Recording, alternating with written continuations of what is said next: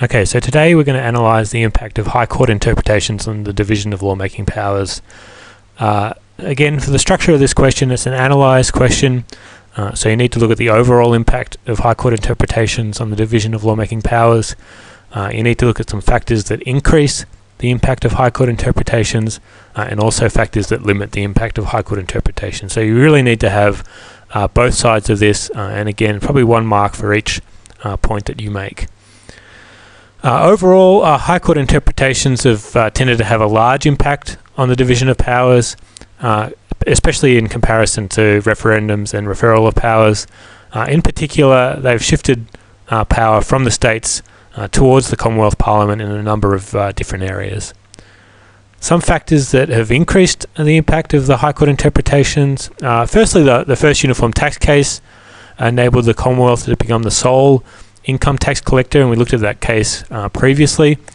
That increased the financial dominance of the Commonwealth over the states, and that meant that the Commonwealth is then able to have influence in residual powers by placing conditions on the money they granted to the states. So basically, now because of first uniform tax case, the Commonwealth collects the vast amount of tax revenue.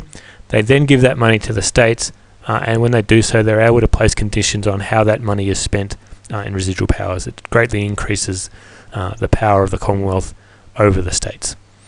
Another factor is that the Franklin Dam case allowed the Commonwealth to make laws in areas traditionally thought of as residual powers if they could demonstrate they were using their external affairs power when enacting obligations of an international treaty.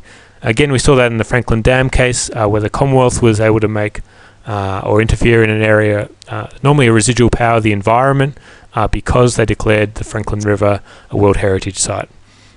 Again, that greatly increased the power of the Commonwealth over the states. Some of the factors that limit the impact of High Court interpretations include the fact that really there's been quite few High Court cases that have actually changed the division of lawmaking powers, but the ones that have tended to have quite a large impact. The High Court can't actually change the words in the Constitution, so its role is limited to just interpreting the Constitution, so that does limit the impact that High Court interpretations have.